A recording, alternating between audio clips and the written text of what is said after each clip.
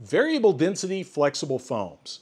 In this tutorial, I'm going to go over the basic use of the variable density flexible foams from BJB. And if you're new to working with foams, it's a good idea to call up BJB and they will supply you with this little sample pack. It looks like a little cheesecake of little slices of different foams. Everything from some of their rigid formulas, some of their closed cell rigid formulas, to their really soft, pliable, flexible foam formulas. Now for this video, I'm going to be focusing on my two personal favorite formulas, and those are the, on the low end, the kind of cushion foam, that would be the TC266 flexible foam. And then on the firmer, more like padding foam, that would be the TC284 flexible foam. And both of these are variable densities. Now what that means is you can adjust the part A to adjust the density and flexibility of the end product. And we'll get more into that in just a minute. But both of these foams can be adjusted like that. Now for these two foams, typically the most popular applications in my universe are for props like this, where we're backfilling a latex or polyurethane skin with a very soft foam, which gives it a nice flexibility. This is a popular foam for muscle suits and puppets and things like that, because it is just a very soft, pliable foam. And that is, of course, the 3-pound density there.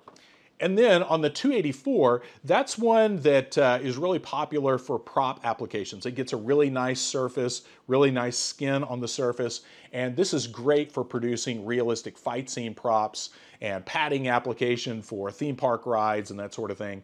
But again, this is a firmer, more of a padding type foam.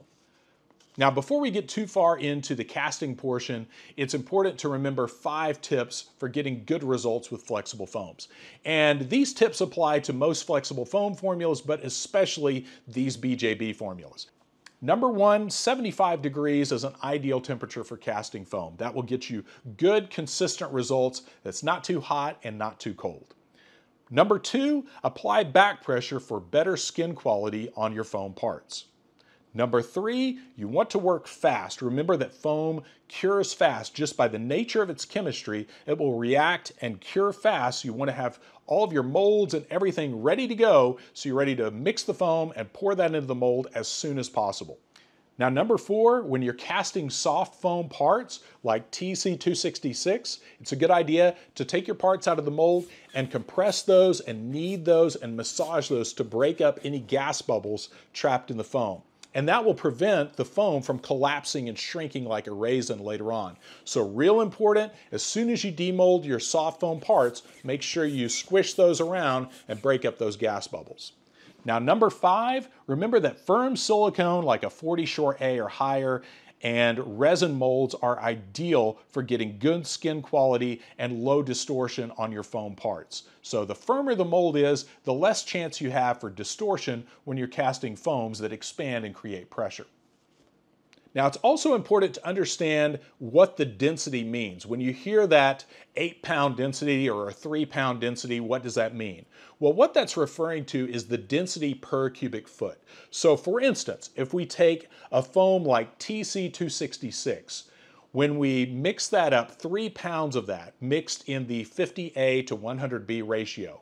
So if we mix up 3 pounds of liquid foam, that liquid foam will expand in free rise to fill roughly 1 cubic foot. And it's important to remember that that is in free rise. So as soon as we start restricting the foam, we change the density. So you need to remember that any restrictions you put on the foam are going to raise the density of the end product. So when you see an 8-pound foam or a 10-pound foam or a 5-pound foam, that means that's the number of liquid pounds of foam that it takes to fill a cubic foot. Now I'm going to cast a few of these little foam hearts out of this mold. This is a TC5140 platinum silicone mold. This is a fairly firm silicone mold.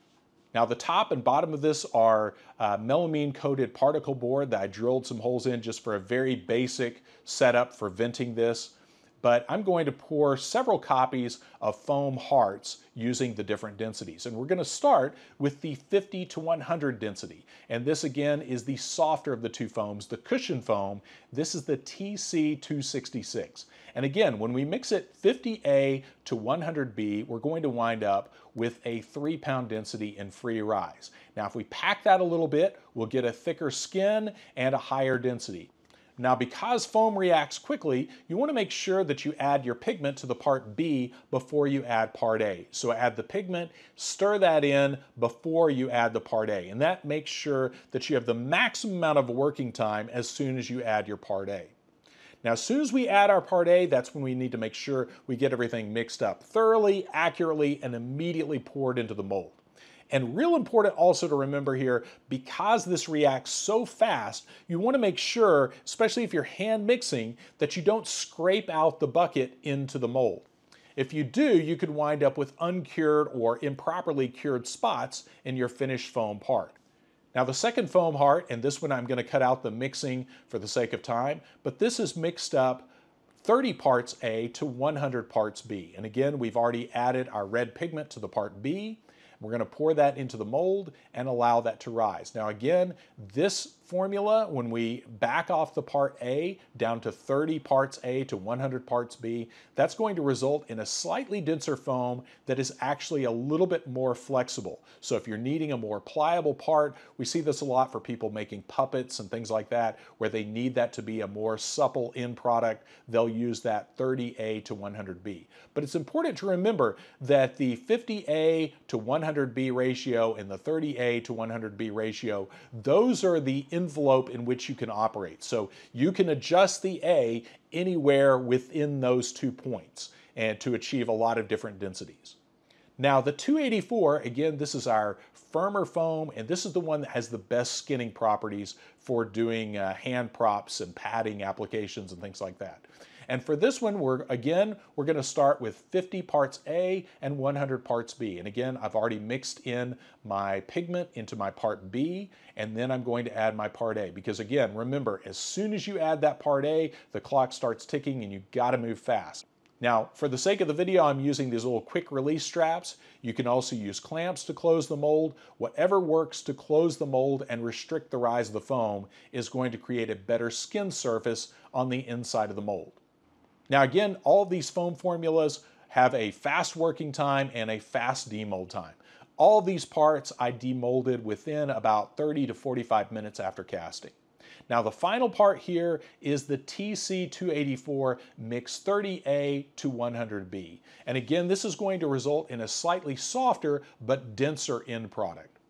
And this is going to have a much lower expansion rate than the TC284 mixed 50 to 100. So there you have the basic use of the variable density foams. And again, you want to think of this as a starting point. The whole point of the variable density is to allow you the flexibility and freedom to adjust that part A to dial in exactly the density and flexibility that you need for your part. So that might require, say, 35 parts A to 100 parts B, but all of that can be adjusted according to your liking. And the way those kits are packaged allows for the maximum use of part A, so the 50 to 100 ratio. So again, just to give you a good visual on the way that works, the 50A to 100B on our 266, the cushion foam, you see that has really good compression, but it is, you can feel, when you feel these two parts, this does feel slightly firmer. Whereas this one mixed to the 30A to 100B, you can feel this is noticeably softer and a little bit denser. And then of course the same arrangement on the 284 with our 50 to 100 ratio. You see it doesn't have much give at all, but has a really nice skin on the surface, has a little bit of flex to it. But again, this is ideal for padding applications and props and things like that where you want a really nice skin on the surface. And then of course, the 284 mixed 30A to 100B, you wind up with a little bit softer part with a little bit more give to it, but it is a denser part. The best way to make sure that you get a good skin on parts like this is to put those into a mold where they're compressed a little bit and build up pressure against the walls of the mold. Now, when you're casting larger parts or big organic pieces like bodies and heads and things like that, a lot of these parts are much trickier for the foam to travel through this mold and get a nice bubble-free surface. So the best way to get a bubble-free surface on a low-density foam like this is to first apply a skin into the mold. And in this case, this is a latex skin put into a plaster mold, but also you can use a polyurethane skin, and I even have some molds where I've used a silicone skin. So at the end screen, I'll be linking some of those other tutorials if you're curious about using a polyurethane skin or a latex skin with flexible foam like this. So be sure to check out the end screen for those other tutorials. Now, as always, the links to all of the products that I used in this tutorial will be down in the video description, so be sure to check that out. And I'll be following this up with some other tutorials that get into more detail about mold releases and different types of molds and all kinds of things about casting foam props. So stay tuned for that, but I wanted to keep this concise and cram as much as I could related to these two foam systems into this video. So as always, if you haven't already, be sure to like and subscribe, and of course share this video with your friends because you never know who out there wants to make a latex polyfoam prop. So thanks for watching, and again, thanks for supporting the channel.